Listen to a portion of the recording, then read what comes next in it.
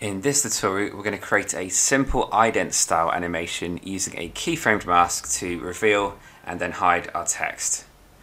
The first thing you'll need to do is to download some kind of background video. The link to this one's in the description.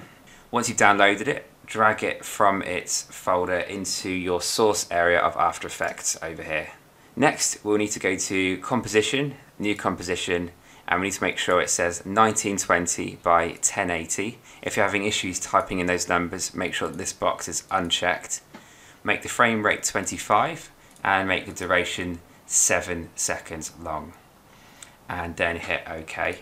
Next, we're going to drag our video that we've just imported over here into our layers area down here. So if you drag this time-lapse video down to the bottom, if you've downloaded someone's video from YouTube, it probably starts off with a black beginning and it's probably got several clips. So you may want to drag this layer to the left to find the ideal starting point of your video.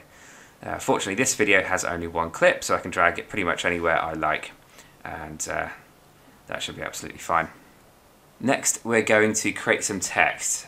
So if you go to the very top, you'll see the text tool there, or you can hit Command or Control T on the keyboard and click somewhere towards the left center hand side of your work area here, and you can start typing in something like a 3 or 4 letter word will be best. The chances are you're typing it in Arial or something like that, and we're going to need to change the font size and everything over here. So on the right hand side of After Effects, you should see one of these words should be called character. If you click on that and expand it, you should see your text options here. If you can't find character on the right hand side, you can always go to Window and make sure that character is checked over there. I need to reset that workspace. So in character, I'm going to change the font to something called Helvetica, which just looks really good for motion graphics. If it's not changing, just make sure you've drag selected your text layer, or you've clicked on the text layer down here, and then whatever you change here should have an impact on your text. And I'm going to put the scale up quite high, about 350 should be fine. And next we're going to make the font size, so it's bold up here. You can also make it extra bold down here as well. So if you hit that one, it becomes even clearer. And you can play around with the kerning as well here. I'm going to use a kerning of 0, that should be fine. And then we're going to want to move this text to the middle of our workspace. So if you get your select tool here, or hit V on the keyboard, and you should be able to just click on the text down here, and then click on the text here to just drag it into roughly the center of your video, like that. Finally, the color of the text over here we can change. So if you click on this, I'm going to try and use something just slightly off white. I rarely ever use pure white, so something like that should be good. Now we're going to deselect this layer so that we can draw a new shape layer. So if you click on the empty area down here, or the empty area around your video so that no layers are selected, then go and create a rectangle. So if you hit Q on the keyboard, it should highlight the rectangle tool up here. If one of the other shapes is showing, like the rounded rectangle, you want to click and hold on that and change it to the rectangle tool. And then drag out a rectangle that looks something like this. Make it about as thick as the thickness of your letters, and also make it start slightly higher up than your text and end at the bottom slightly lower than your text, so it looks like that flashing cursor thing when you're typing in Word. We need to change the color of this, so if you go to Fill at the top, and there is a pipette tool on the right hand side, click on that and choose the white color of your text, and then hit OK. Now we need to move the center pivot point of this shape layer here. To do that, we need to use a special tool. So if you go up to the top and use the pan behind tool, or hit Y on the keyboard, and if the center point is in the middle of this shape, just double check it really is by clicking on shape layer 1 and down here, and you should see the center point isn't actually in the middle, so drag that towards the middle of this white rectangle. As long as it's in there somewhere, that'll be fine. Now we're going to begin animating this. So if you go to Shape Layer 1, click on it, and there should be a word called Transform just beneath it. If there's not, click on the drop down arrow to the left of Shape Layer 1, click on the drop down arrow by Transform, and you should see something called Scale, and we're going to keyframe the scale. So if you click on, make sure your time slider is at 0 first of all. So it's 0 here, and it also says 0 over here. We're going to keyframe this, so if you click on the stopwatch, I need to change one of these numbers. So to change one of them on their own, I'm going to unlink them by clicking on this button here. And then the 100% on the y-axis over here on the right hand side, I'm going to change that to 0. What that's essentially done is crushed this rectangle so it's completely flat and invisible.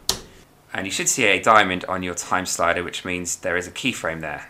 Now go drag your time slider to 1 second into your video. On your screens it may look like a 0100F if you've got a very large work area. Next, if you drag the scale so that the number that we just made 0 is 100% again. Now if you drag your time slider, you should see you go from the first keyframe here to the new keyframe, and it expands out like that.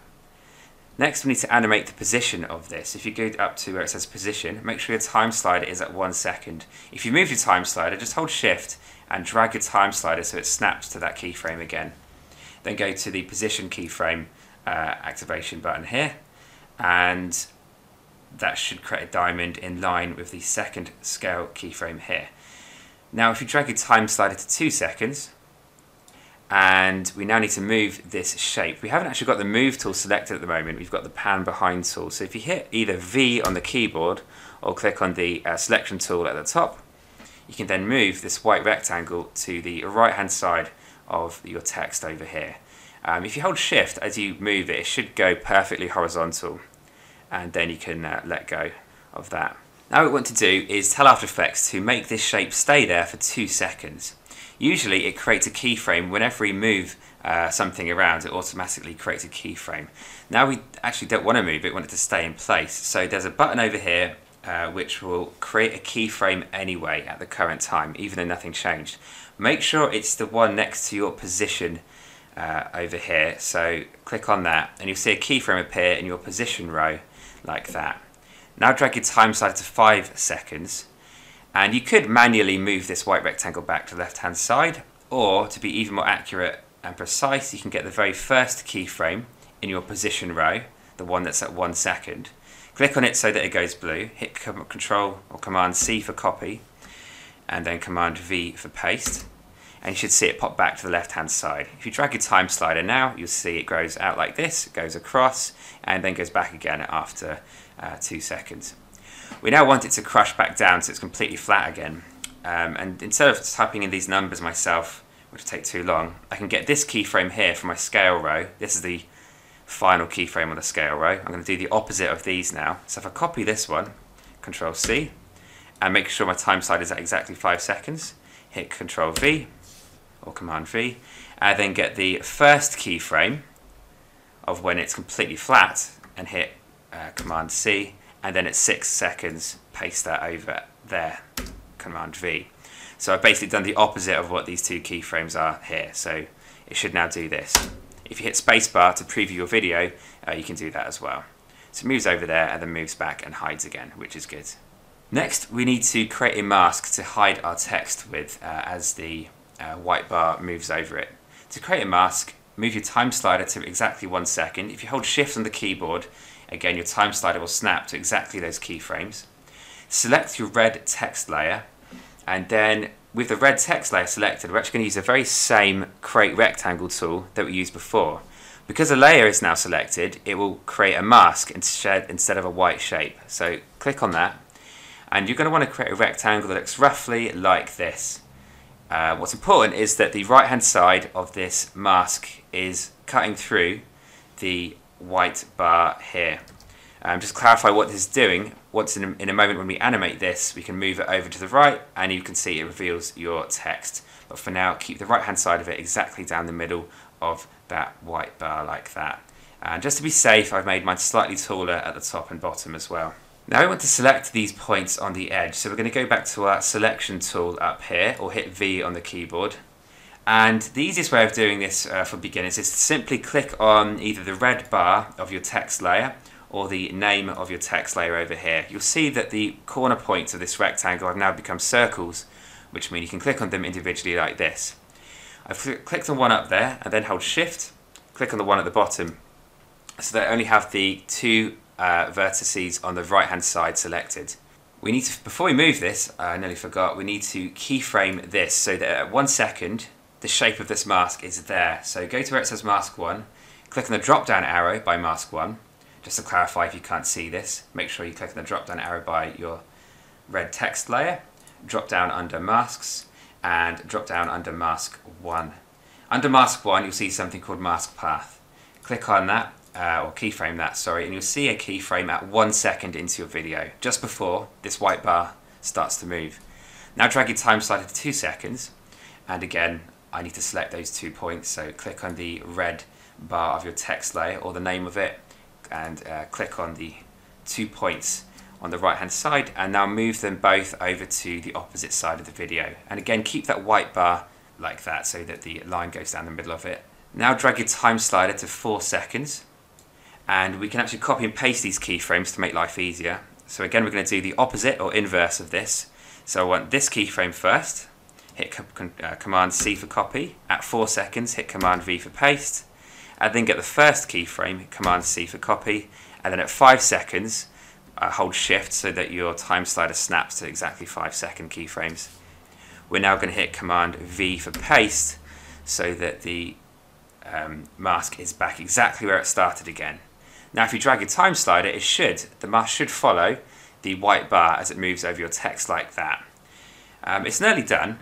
The final thing we need to do is add some special effects to make it look even more professional. So if you just click on your VFX layer's name and your shape, and then hold Shift and select your Shape Layer 1 layer name, and then hit U on the keyboard, you will sort of hide all the other attributes and only show the attributes that you've keyframed, which means you can see all these keyframes in the same area. So if you, at any point in time now, drag select these, we're going to do something called Easy Ease, which smooths everything out. Just to clarify what this is, if you watch your animation at the moment, you'll see that the animations are quite rigid, there's no acceleration, and it looks quite unnatural. You should notice the difference in a second. So drag select all those keyframes so they go blue, don't miss any out, and then right click on any one of them, go to Keyframe Assistant and go to Easy Ease. They'll all change into these sort of hourglass shapes. Now if you preview your video, it should look a lot smoother. There'll be acceleration and deceleration in the animations of your mask and white bar. So now it looks even better. The final step is to add motion blur, something that the human eye sees naturally. We want to see this again in any moving parts of our video. So to do that, we'll turn on motion blur with this button right here. So it looks like a stack of circles. Just beneath it on Shape Layer 1, the white bar, activate that by clicking in the empty box beneath it. You still can't see this having any effect on your video until you hit activate it up here. And now you should see that your white text, your white bar actually has a bit of blur while it's moving, which should add to the realism and make your video just that much nicer.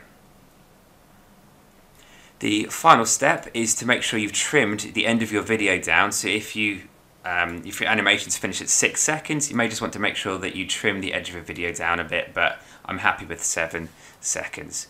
Now you can go to your media encoder queue and render that off in there.